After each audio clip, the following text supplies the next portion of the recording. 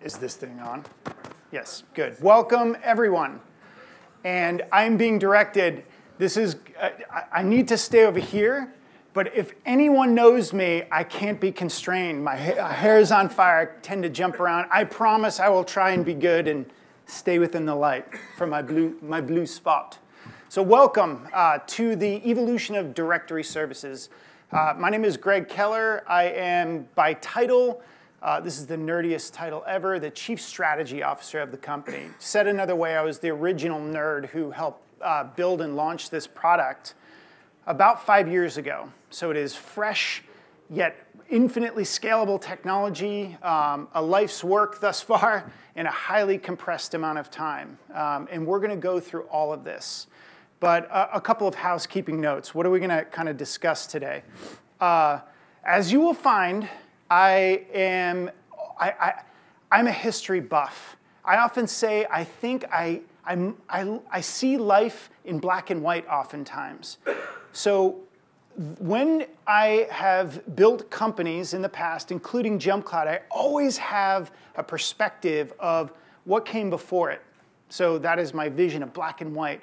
In this case, my vision is in about 20 years ago, in the 90s, as you'll see in some of my experiences growing up in the world of IT and computing. So we're going to talk a little bit about the history of directory services. We're going to jump into the product that the team and I built and launched, just a couple of years ago. And then we're going to show you the goods. I want to show you how this stuff works. It's not voodoo magic. It's brutally hard software engineering on protocols, and I challenge you never to do this ever again. It's like chewing a big piece of tinfoil, but we did it, right? We virtualized a lot of this stuff, as you'll see. But I have a question, a couple of sort of housekeeping questions in kind. Who here are, by role, IT administrators? Any sysadmins or in the audience, or do you kind of share that role? How about application developers? Interesting, cool. And finally, DevOps or engineering. SecOps, DevOps, cool. Now the money question. Who here, for parts of their job, travel? Yeah. So I'm going to say something that I've never, ever been able to say before, ever. I have been in this industry for 25 years. Yes, this is gray hair that is starting to pop out. And I have, in that amount of time, spawned a family, a beautiful wife before that, naturally. And I get on airplanes, and they don't know where the hell I go or what the hell I do. I just, what company are you working on now, Dad? Let me tell you about it, son. So you all have probably similar experiences where you're getting on airplanes and you're leaving your families. For the first time ever, I have my family here. So this is rad. I can't believe it. So for all of those of you that actually put your suitcase next to your bed and put those feet and just walk out the door and say adios to your families, congratulate yourselves and then go home and congratulate them. Your families are working for you as well. So thank you to my family. All right, let's get into this. History lessons, all right? And you see the ominous picture of Windows, all right? So let's talk a little bit about, as a backdrop, when we as a team, me and three other guys, had a hypothesis of what's life like without Active Directory? And that was like, Jesus. You don't look at it, you don't touch it, that or an LDAP server, it's just Oz behind the curtain, and everything else bows to it, and you plug your things into it. But we had a little different vision, but here is really what we saw, and this is how the sort of industry unfolded. Now, when I joined the workforce, it was 1993, my first job was a technical account manager. I was woefully underqualified for the position, but I somehow talked my way in because I really wanted to get into software out of university. And there was no email. There was no Windows operating system. It existed pre-version 3. But in effect, my office in New York City at the time was cubicles DOS terminals. There was a fax machine in every single office, and CompuServe. This is how we communicated. And we would all huddle around, the CompuServe thing to actually, frankly, it was like a toy, but you could communicate through this thing. Now, as time evolved, clearly at the top, pay attention to the top time frame, because I'm going to be turning the hands of time forward. By 1999, as Microsoft was evolving, they were pulling the most shrewd move, the first indication of what Microsoft was going to do to disrupt the industry, and this is what it was. In the early 90s, you, who like me, anyone here who has gray hair, know that they got their claim to fame by commoditizing an operating system, a GUI-oriented operating system that lived and abstracted DOS and other kinds of computing. At the time, HP, Novell, certainly IBM, they owned enterprise. They were the computing backbone, but it was still very complex for the employee base to actually interface with that. Microsoft's first move was to develop and distribute the operating system that would abstract that complexity. But just like us, Microsoft wasn't satisfied.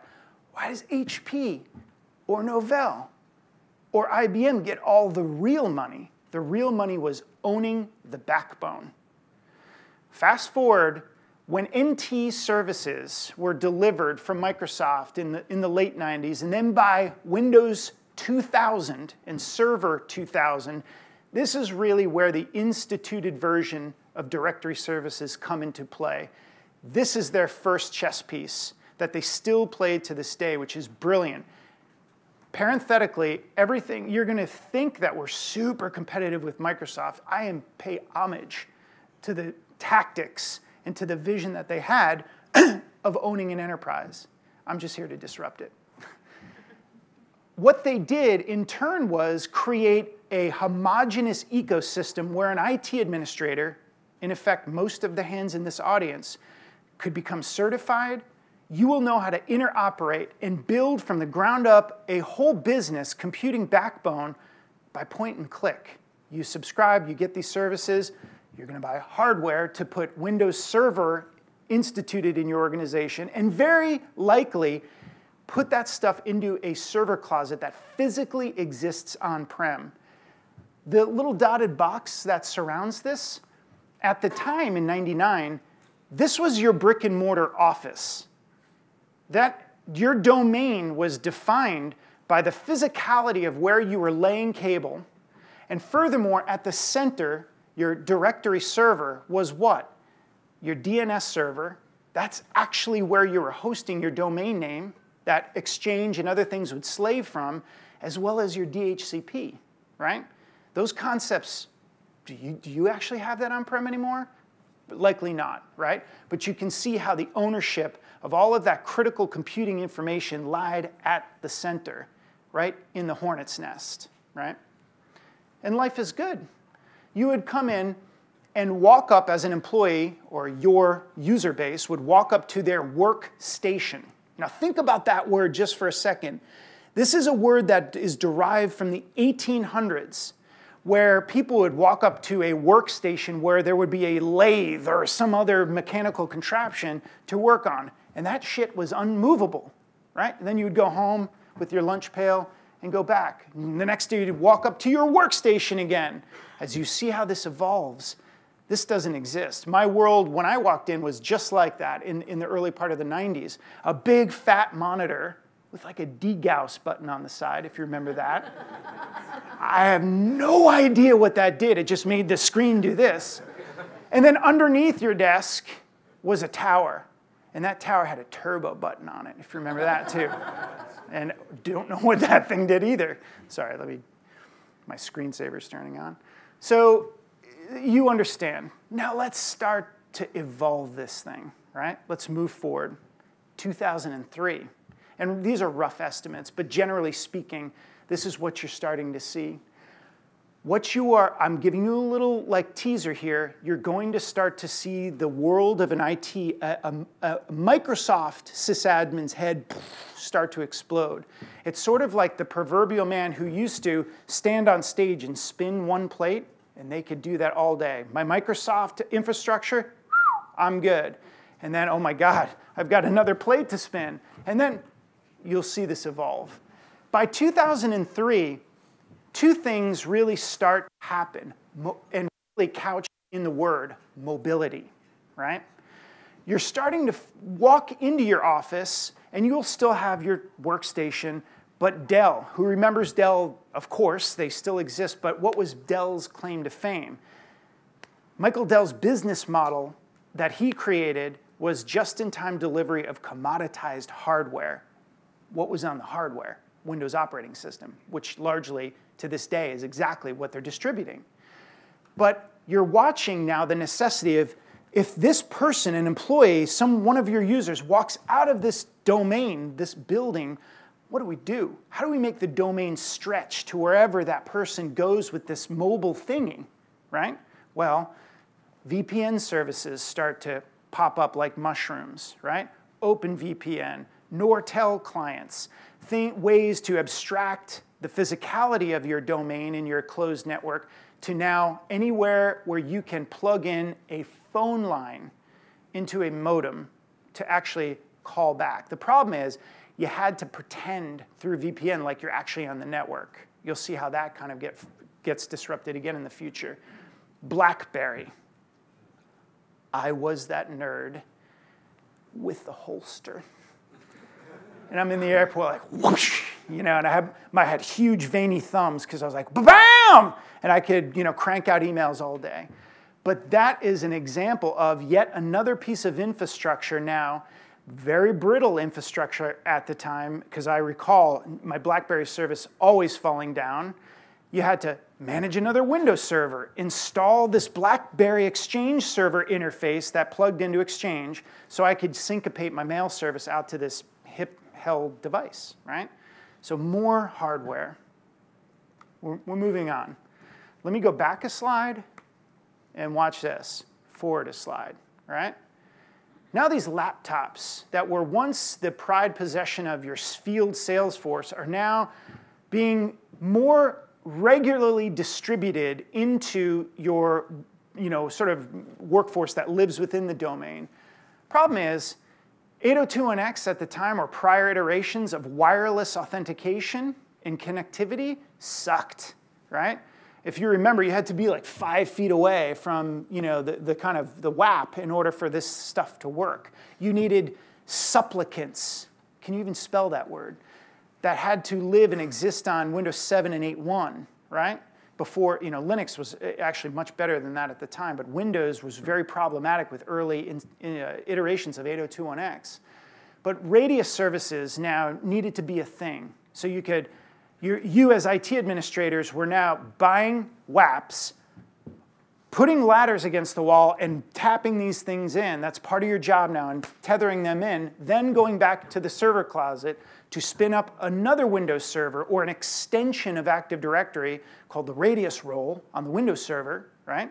In order to, again, manage more complexity, more environmental things to just get back to the middle, get back to that user identity. So just more infrastructure. Yeah, so that becomes a big thing. All right. Let me go back a slide. Watch the change. This is a slide build-up. BlackBerry, boom, Gmail, all right? I'm living in San Francisco at the time, but roughly 1995. I have my work email accounts all managed by Microsoft. I have a Yahoo thing on the internet using my Netscape browser to access. And my friend, Google existed, but they're a search engine. This even predates their prowess as an advertising juggernaut. But by 2005, they're clearly there. They're generating massive revenue. They're the sweetheart of Silicon Valley. And I get an email from my friend on my Yahoo account. It's like, you're invited to Gmail. Like, why the F do these guys want to become an email provider?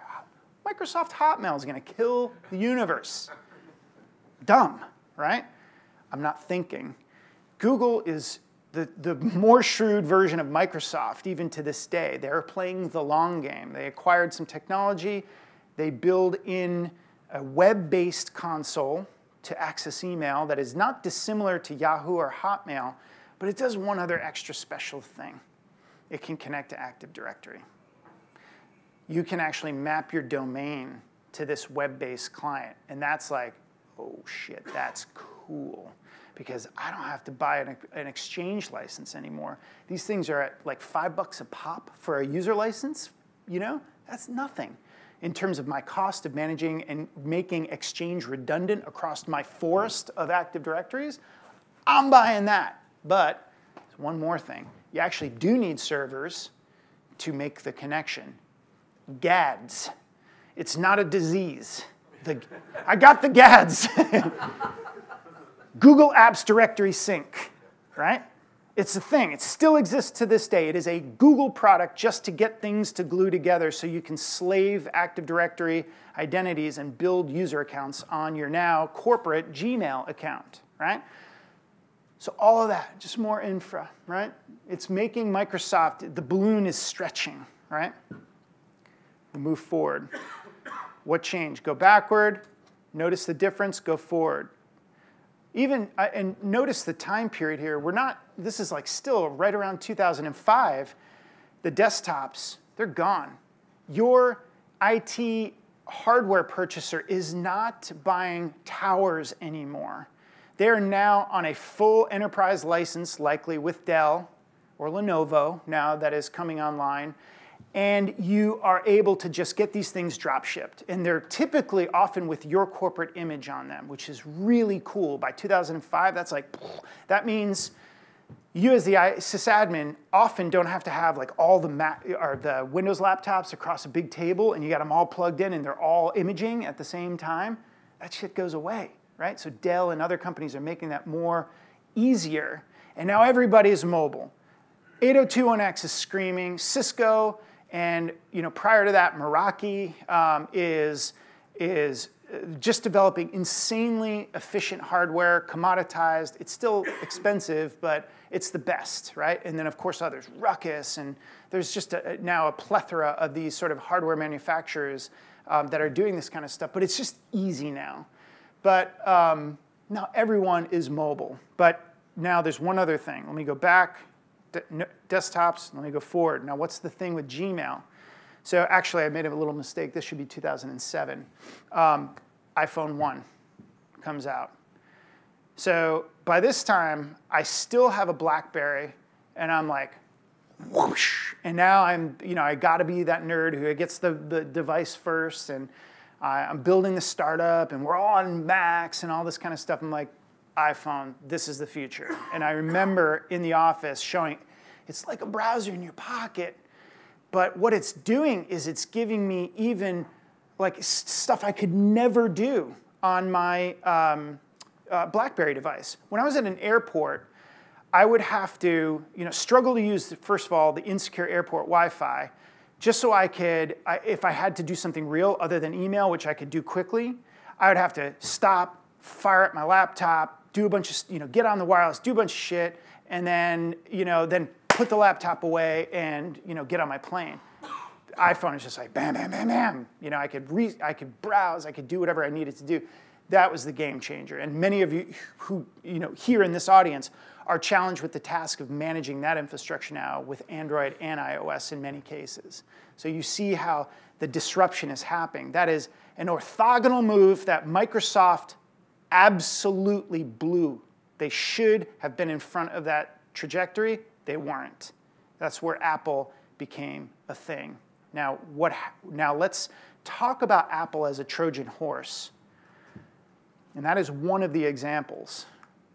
So let me, we're going to get there. So check this out. Here's our current slide, about 2007. Notice the difference, all right? Now, let me pause. Who knows what that software sign is? No? Okay. Let me tell you a story about that symbol right here. Actually, this dates to 2000. So I'm a little forward here. I'm really saying that SaaS apps by 2008, that's what you're using. Nothing is going on-prem. But the story of that symbol is this. I am a software product geek in working on, basically database development technology. So super geeky, super fun, but hard work. And we all are in downtown San Francisco. We leave our office, and on one market, which is on the Embarcadero and Market Street, in the middle of downtown San Francisco, beautiful part, this company overnight papers the windows on the first floor, street level of this building called One Market. And that symbol is on it. And we're like, what the frick is this?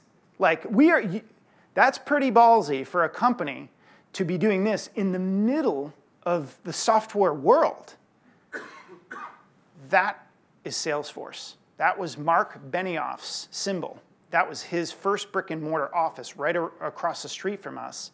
And what he was saying to the world is not anti-software, but why would you ever install anything on premise again, right?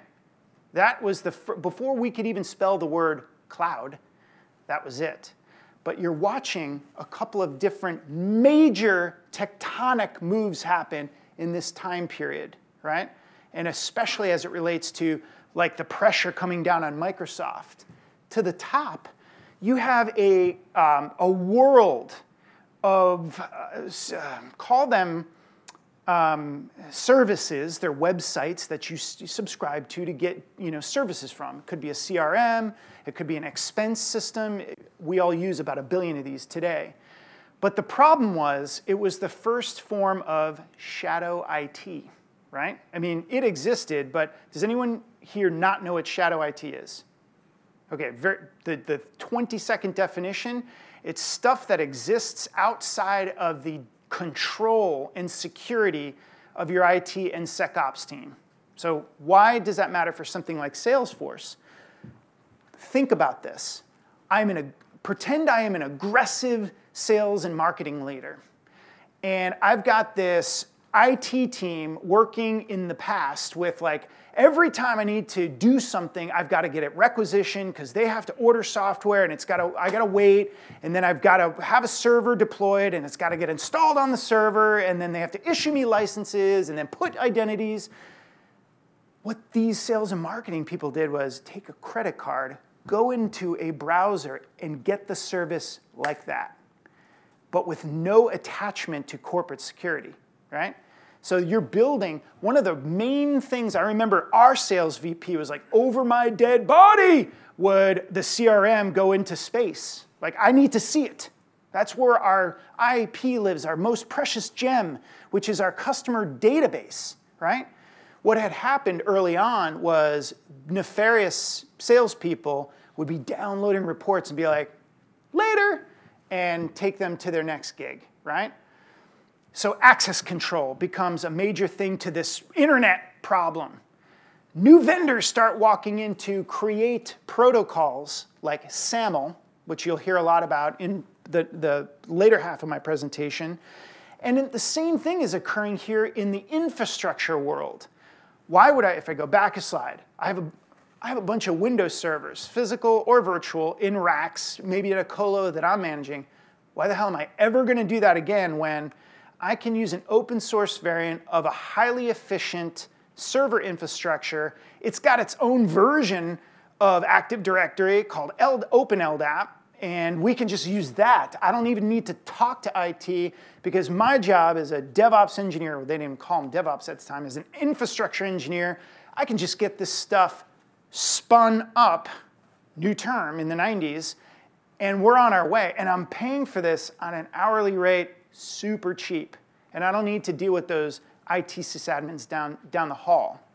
So you're seeing all of this fracturing, and more vendors have to come in, privileged access managers and those that can negotiate SSH key transactions. It just becomes the once purified administrator for a Microsoft domain's head has now exploded, right? This is well outside my MCSC examinations. I don't know all the inner workings of Linux. They taught me PowerShell, but what's this bash thing? you can see how just the fracturing has happened in the community and still largely exists like this to this day. Now, to the Apple point, all right? Go back a slide, 2007, iPhones are ripping. You see some Macs. By 2010, Mac is real. Mac is in. It starts with the creatives, math people, who they come in with their shiny white plastic things. If you remember, that's what they looked like back then. And, against my steel black, Dell laptop, which looks official and corporate, you're using a toy, right? That's what those devices were looked upon. But it was the creatives that created the momentum for Mac. Why? Because you would never use Adobe Creative Studio on a Windows machine because you couldn't. And think about that time period. As the world blew towards the internet, who was going to make things beautiful for the internet? Creatives. Back when I was building software, you'd have an engineer who was the UI designer. And you remember what Microsoft UIs look like. Button, button, button, button, button, button, button, button, button, and drop down, button, button, button, button, button, button. There was no logical thought, right, about how to make user experience, which is now a thing, brilliant and beautiful. But it was the creatives who needed specialized tools and the machines to run that on that were being hired. But over their dead body, would they use a Windows machine? Mainly because they couldn't. They couldn't do their job. So Mac becomes a thing. Mac also becomes a thing because of the introduction of iPhone. It was just clearly becoming present. Great companies like Jamf saw an opportunity at the time. I would date this. They're a little earlier than 2010, or as I put up there, the year 2010. My bad. We're all cyborgs by that time. But they saw the opportunity, like, we're going to create a consultancy, and we're going to map these amazing devices, which we believe in, to Active Directory and traditional corporate IT environments. Like, that's how all that's great ideas begin, right? So they saw an idea, and they did it, and they're helping to define an interaction between corporate IT and the devices that people really wanted to use. So let's go back, just study this, meditate on it, absorb it, smell it. And this is really what your life has become, vendor management. You start to think about, all right, if we bring in another piece of software, what do I need? All right, requisition a server. What are the memory requirements? Does it have to be redundant? Times that by 3 or 4 or n across our forest of domain controllers. You see, these are all amazing vendors who have created, arguably, in some cases, like Okta is a multi-billion-dollar valued business. Ping Identity and Centrify, multi-hundred-million-dollar businesses. You see AirWatch, which is VMware, Cisco. These are big businesses who all are responsible for just creating a play nice in the pen ecosystem for Microsoft, right? Which is still incredibly important. But watch how even all of these vendors, in their own respects, are saying, we have a vision that is even not, Microsoft is a thing, but the world is way different now than Microsoft. So I would say all of us have an independent vision, a way that prescribes to an IT administrator, don't get your hand forced in terms of the resources you would like to buy, right? Because of some other core vendor. So think about protocols, think about abstraction, and think about independence. The whole thing, if I break that down, kind of looks like this. Protocols are protocols. I started my presentation by saying this is the dirty part of the industry, but there's a reason why a very smart group of people get together passionately to create foundational ways for things to integrate and compute. IMAP, SAML, the domain name services, even LDAP or Radius. These are unshakable protocols. But you can even see the vendors that have come in that have said, like Microsoft, IMAP, got it. We're going to build this thing called Exchange, put the Microsoft label on it. You're going to need some servers, but we're taking the pain away from managing the protocol. Like all of these. They're all examples, though, of how the cloud has absolutely torpedoed the way they once thought about the protocol. The same thing applies, and this is, of course, self-serving, but for Jump Cloud, I think most of my presentation was showing the power of Microsoft and domain services.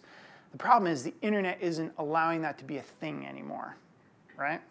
In 5 years, many of you will move on to your next jobs, and your infrastructure will not look like your last job. There'll be patterns and similarities, but month by month, quarter by quarter, just stuff that you once had and held in your hands is just floated up to the cloud. It's been, as I say, SaaSified. It doesn't need to exist. You're subscribing to it and plumbing. You're integrating. I would challenge you, as you see, as we get deeper into this, the most progressive organizations, some of which are our customers, some not, but that I have had the honor to speak with and sort of collaborate with, they all have this new role on their team that is in the IT group. They're API integrators. They're hiring these people now. That's what they do. They speak REST, younger, I got this. They're more DevOps, but they may not be charged with the task of, let's say, uptime and availability, but they sure as shit will know how to write REST to plug things together and make that stuff hum, right? So start ideating through those. I would challenge you in your next, for your 2019 hiring plan. Okay. That's my history lesson for today. Now we transition into the world of Jump Cloud, really what we saw. And that's the backdrop. How we saw the industry change was why this team got together, high-fived literally and said, we're doing this. We are going to do a directory in the cloud and make it awesome. But we had a little kind of twist on the directory. It's all about what we used to call the endpoint, right? So I want to just talk about this slide for a second, all right? We look at the world today, like if I go back to all these slides, like to this slide or this slide, right? This is theatrical. Like I'm meaning to make this messy, but it kind of is realistic. This is how I see it. Your security and identity really doesn't end at the computer. It begins there. It's the start point. Its endpoint is an old way of thinking where your tight brick and mortar domain that was managed by Active Directory or other similar on-premise things would end somewhere out in space, right? There is no domain anymore, guys and gals. It is the internet. It's zero trust. It's beyond corp. Things begin, whoopsie, disk full. Your disk is full, not my disk. Here, let me get this guy, boom. So we are, in a sense, really focused on what the identity experience is like on the endpoint. And for us, it's Mac, Windows, and Linux. Using that as the genesis and working with our own security mechanisms to control the device, and everything else is everywhere. The identity now is in the cloud. That's us. All your stuff is typically in the cloud, or wherever your machine goes. It's got to traverse the internet to get back to something. And it may or may not, or should not, always need a VPN to get to it, right? Protocols and secure protocols at that can help. So let's move on. This is what we've built. We are a directory as a service. So again, the premise was build a central source of identity for a corporation. We focus on the small to medium enterprise. We have now much larger enterprises using us, but we were very focused on solving the problem for companies that were a few hundred to, let's say, the low thousands of employees. Yeah. I talk a lot, so we ran out of disk space. I'm still on time, though. Here we go. We'll get through this quick so we get to the cool, nerd-tastic demonstrations, which I love to do. It's sort of like, this is so dumb of me to say, but it's like, Michael Schumacher. It's like, it's like me being him, getting back in the Ferrari and just feeling it. Now I have like a lot of product people who get to do this, so I rarely get to do this anymore. It's super fun. All right. At the center of our cloud-based directory service is the core central identity that you're managing for your organization, which is everything. We are managing the credentials of this user, SSH keys, encrypted passwords. The cool part about our product, nothing is seen in clear text, only from the endpoint where it's then encrypted, tunneled, and then hashed and salted. So everything we do when we emit a password out through our system, it's all hashed variants of that password. So we did that security architecture from day one to ensure that clear text doesn't exist within the system.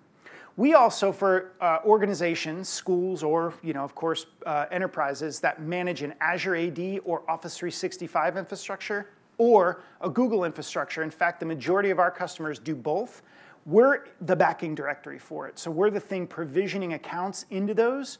We're managing the passwords for them. We look at those services and think about those are big services, but they're just another resource an employee needs access to. They need access to their Gmail account, or if they're going to sign into Office 365, even the licenses that you're provisioning to the copies of Office on the desktop, we're managing all those transactions. All the password and authentication goes through us. Again, start point. Systems, by systems I do mean computers and servers, Mac, Windows, and Linux. They're the start point, as you already know, very evangelically of me saying it all begins there. But this is really where a massive part of our IP is. Like many of the other vendors, we utilize an agent that lives on the endpoint. It's all cross-compiled. We use a language called Golang in most of our microservices and agent infrastructure. If you don't know what Golang is, it's Google's variant of C. You should get on it. It's an amazing language. And this is how we get our work done. That agent sits as a daemon on the machine, and it's responsible for all of the credential management, user account management, multi-factor authentication, which is a major part of our endpoint coverage. So which we do, you can use Google, or Duo for mobile, any sort of multi-factor thing that spits out TOTP keys, you can leverage through our solution. We also, interestingly, you'll hear us often referred to as an MDM. We're not. I mean, MDMs like Jamf, like VMware and others, those are the folks that you're provisioning and making machines with at this time. But we do policy management across, think of it as GPOs across Mac, Windows, and Linux. So to help harden machines, we do all that kind of stuff. But one of the major aspects is the ability to execute commands across fleets of machines. Here's why. The largest of our customers, in fact, that's a mistruth. The majority of our customers, some who have many thousands of endpoints and employees, and some who have just a few hundred, they often aren't even using our UI. They're using REST to just operate the machinery because we have agents across all these machines.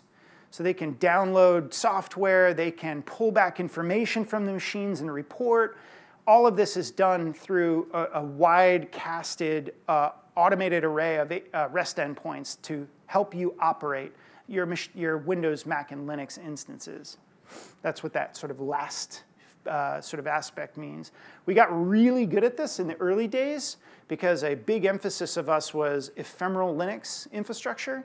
So you needed an agent that was not only secure, but could get baked into Amazon, images or CentOS images or whatever. But it had to spin up, find its way through port 443, right, which we do, out to our REST API endpoint through a mutual TLS connection, pick up information, bootstrapping information. What POSIX groups do I need on this machine? Where are the SSH keys? What user groups and user accounts? So we got really good at this at ridiculous scale. Like literally, in many cases, 1,000 Linux instances could be spun up, hit our REST API endpoints, and we're just doing magic to bootstrap the machines. So now think about that technology across Windows and Linux, or I'm sorry, Mac as well. Radius, a protocol that we've slaved over to basically, again, take that central authority of an identity and their credentials, but now map them out through the wireless networks, VPNs, and other cert-based transactions you may have on your machine. Think of us as free Radius, but you don't have to manage the Radius server infrastructure anymore. It's just all virtualized in the cloud. It's just part of the platform. Move further, storage. Anyone here use on-premise NAS? And when I say NAS, network attached storage. Synology, QNAP, Samba servers. Okay, good. That's a pain in the ass to authenticate. And why? You can defer that box, like the Synology box, out to an LDAP instance, that's cool. But if you're not doing SMB or the Samba-based transactions carefully, you could be in a security pinch. And we do all of the security negotiation behind what is an ancient MD4 hash system, which we've upgraded the security for. It's crazy how old that stuff is. Samba and file sharing infrastructure was never meant to live in the cloud. It was meant to be in that brick and mortar domain where it's hyper protected and it would just be accessed on domain, right? We've made that so it can traverse the internet. So our Samba services are really world-class in that regard. And finally, application support. We do like the Oktas and the OneLogins of the world. If you don't have that product, we have a whole array of SAML as well as virtualized LDAP. So if you've got on-premise Jira, Confluence that you need to plug in, or infrastructure tools like Jenkins, things of this nature that need a traditional LDAP, you can plug that into our public LDAP endpoint. You have an array of SAML-based applications, Salesforce, Expensify, like all that, Slack. You use our SAML endpoint. Again, it's just about the employee and what around them do they need access to. Does it make sense? Cool. This is just the glory shot in terms of, this is why, again, if you looked at our original business model and hypothesis, this is what we wanted to do. 5 years later, not a single line of that business prospectus has changed. Literally, the founding documents that we wrote and crafted, we want it to be cloud-based. No, what is it to have a domain anymore? It's like sort of domainless. You buy a domain on VeriSign and you just go from there, right? So how do you protect your now Beyond Corp or Zero Trust domain? Make it independent. Make it so an IT administrator never has to say in the back of their mind, shit, if we do this, it's got to work with Microsoft, right? You should never have to ask that question again. Choose what you want to be most productive. And finally, I beat this horse, start point. Just start evangelizing that term. It is not the end point, it is the start point, and you should be thinking about the way those devices are secured and traverse the world physically and virtually when you hand them over to your brand new employees or students or faculty. This is just, we have no real vertical. Everyone who is either retailers or SaaS-based companies have used us or are using us, right? So we span from, anyone know who Grab is? No, right? Because you're from EMEA, from the UK and the surrounding regions. You know what Uber is though, right? Yeah. They're bigger than Uber in Asia, right? They in fact bought Uber's business in Asia. They're both SoftBank invested companies. That was an interesting transaction. We are the foundational directory for their 12,600 employees and 14,400 endpoints. They're roughly hiring about 150 employees a month. Very transient. Their last round, Series H, was 1.5 billion. It's incredible, but we're the thing that doesn't sit in a closet anymore, but that operates their identity across 2 business units, all of IT and all of engineering and DevOps. So all of their Linux infrastructure, like the apps that the drivers are using, it's all authenticated through us, right? So because of the Linux sort of play, that's what we do. Anyways, you see a bunch of them. Anyone from France here? No? One person from France. You ever heard of Delphengine? So all of you own cars, likely. You open up the hood of your car and you look at the engine parts. Anything that is black and plastic is made by Delphengine across the world. The most traditional type of infrastructure you can imagine. They're not very SaaS, right? They've got manufacturing plants in the Philippines and Venezuela and other places. And they use us to remotely distribute authentication to the physical machines that are still running Windows 7 to actually make the black plastic parts, right? So we are, from the cloud, authenticating all these things. Now, in this region, we can only be as effective as we are through great partnerships. So we have 2 luminary partners, Employee Zero and DataJar, who are just wonderful to work with. They know they are evangelizing us, and we're so honored for that. But these are the folks that if you ever have the opportunity to work with through our partner division, please talk to them. They are absolute experts in really the pains of IT, moving to the cloud, if that is an objective for any of you. These are folks that you absolutely need to be speaking with. We have learned a metric shed load of just the way to think about operating, not only in this region, but about lifting and shifting to the cloud through our conversations with our partners, these key luminary partners. Okay, we are exactly 10 minutes.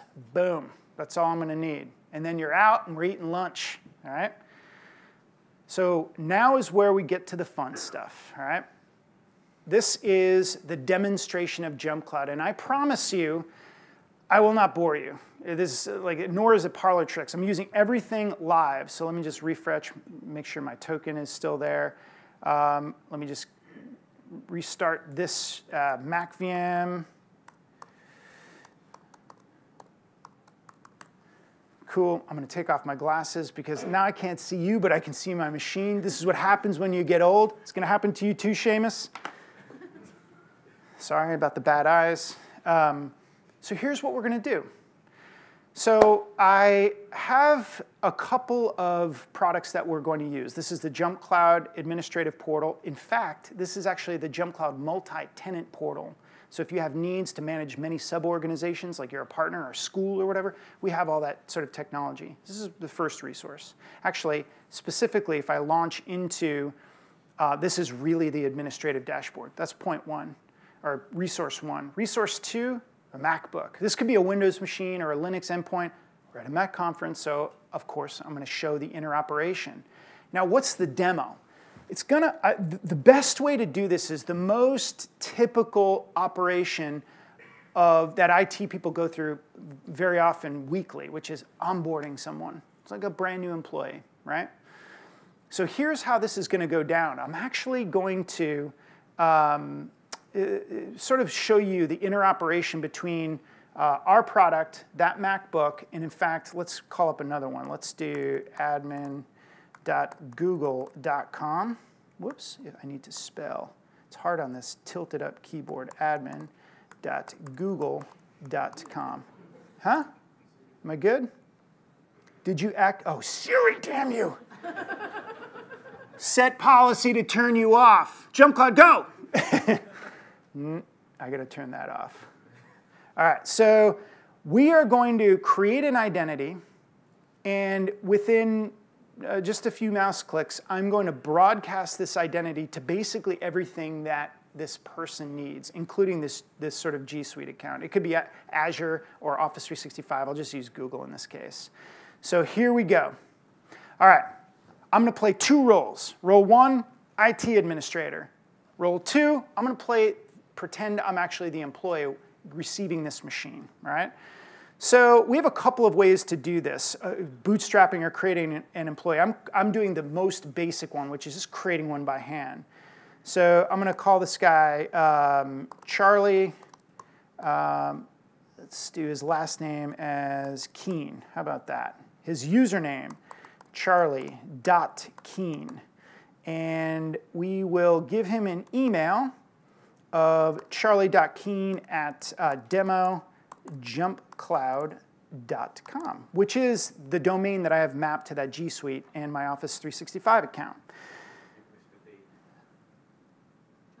Oh, you are the best. I would have been like, the demo was supposed to work, but thank you. Beer's on me.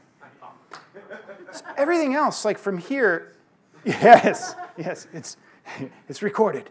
So what I can do is I can bootstrap the account. I can set a temp password, which I will do now. Or I could have had the end user create their own password. I'll actually end up doing that a little bit downstream.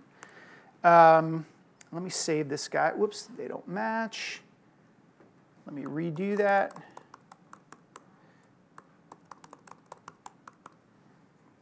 Okay. All right. Let me go back into my user account. So Keen. All right. I'm active. This is a live identity, just like you would build into an Active Directory, but you're seeing through a web-based interface, all that kind of good stuff. Now, to bootstrap him, get him on the stuff he needs, I just add him to some groups, right? So the first thing is we're going to pretend my Charlie Keen character is a new DevOps engineer, and that dude needs a ton of resources, access to servers. We've got to get him a bunch of SAML-based apps. I've got to get him a Jira account. So how do I do that? Like this. So I've already got a user group called DevOps Prod, all right? I select that particular user group. Now, when Charlie Keen came on board, he had an option. You want a Windows machine, you want a Mac machine, or are you going to be one of those guys who needs a Lenovo running Ubuntu, right? I'll take a Mac, right? That's my MacBook over here, right? So that particular MacBook is this guy. So the first question is, how's the Mac in the Jump Cloud console? It's because I have pre-installed the agent on it. That's why it's there, right? So I will select that guy. In fact, due to Charlie Keen's escalated level of privileges he's going to need on that box, I'm going to make him a sudo or admin. Everything else, I don't even need to touch. I don't need to grant him G Suite, Office 365, or this Jump Cloud LDAP account because my group management is going to take care of that for me. So let's hit go, all right? Now, what just happened? Let's walk through that. So right now, I'm issuing through protocols or APIs. I'm building a Jump Cloud account, that Charlie Keen account on Office 365, on Google. I'm right now, every 60 seconds, the agent is picking up messages from the Jump Cloud mothership to pull down Charlie Keen's local managed account. That's the one that we're building on there.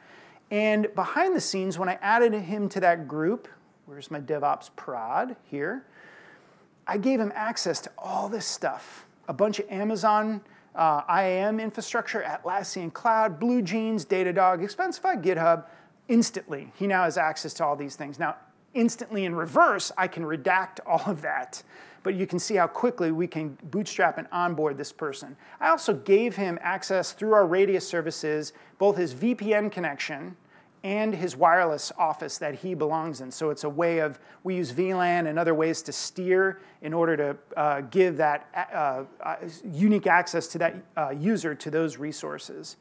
And if I dip into the computer that I just, again, this virtual machine, if I go into that computer, which is right here, you can see we manage a plethora of info. Everything from, I actually have full disk encryption set on that machine, so we have stored and are escrowing the keys both for Mac and for Windows. I have all of these policies laid down, all of them. You see the red ones are not active yet because the user has to log in and log out to basically bootstrap some of those things. I can see that I have one user on the box. That's my Charlie Keen guy, and he's a sudoer. So I can dip into the machine at any time and start to make modifications. Our agent will allow you to do all that. Let's play the role of Charlie. So the first thing is I'm logged in as an administrative account. You probably have like an admin backdoor account. You may issue one through Jamf or other MDMs. That's exactly what this is. You can see a bunch of our profiles are now downloaded, so that's cool. But I want to see if Charlie's account is on the box. Boom. So the agent has already picked it up. Brand new, that account wasn't there. And let's go now. I know Charlie is ready to log in. So the experience you're about to see here is really not dramatic. In fact, I should set this up with like Jamf or our VMware to show an MDM. If you wait to our 2:15 session, my solution architect, Scott Reed, will be showing how to do a touchless onboarding with Jamf and VMware. But in this case, you're just going to see a normal boot up of Charlie Keen's account. So I didn't do anything extra special for the MDM magic. The password that I'm typing in is his Jump Cloud password, the one that I bootstrapped or I set as the temp account. So let's just log in, and now Jump Cloud is taking over, right? Jump Cloud is compared the hash. We're good. Now you're going to see the very typical login experience that I know you've seen a million times. This is where your MDM, again, Jamf, Adigy, Fleetsmith, anyone that you're choosing can start to take over, and you would have this customized experience. Right now, I'm just using the standard. You're witnessing here is the VM is trying to tunnel through to my host, which has a fingerprint system. It doesn't like that, so it's going to fail. So you'll see this. This is why I want to set it up with a sweet MDM demo soon. So let this little guy fail, and then we're going to log in as Charlie. Give it 1 second. Boom. I don't need you. Now, welcome to Charlie's new world. Voila. So great. You're like, so what? What just happened? All right. Now, the agent knows all. It is responsible for the authentication, all the security, the multi-factor authentication, which I didn't set up, but even to authenticate using Duo or anything to get into this box, we're controlling. But one little anonymous thing happened. It's the injection of this menu bar app. All right, here's Charlie Keene. This is now Jump Clouds. You're going to see this radically expand in the coming weeks and months. This is the presence of identity on the machine. So now, starting with simple password change, if I type in my password and type in a password that only I know, which I'm doing here. All right. Right now, I am kickstarting everything. I'm activating all my accounts. From this machine, this MacBook, I have emitted my password change all through every service that you saw in those user groups, all those SAML apps, all the LDAP, all the Radius services. The machine is the gateway. The machine now is issuing the secure credentials across the internet securely through mutual TLS. We are negotiating a very secure PKI transaction to our cloud and then out to all the services that we touch. So stay tuned for very exciting sort of announcements in this whole area of our interwovenness, so to speak, with the operating system. So ladies and gentlemen, that is it.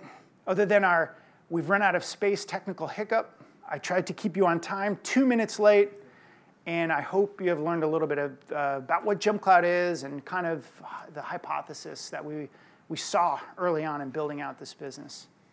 Ah, by the way, there's a Jump Cloud policy that just triggered on my virtual machine. It works. Thank you. If you have any questions, come and ask.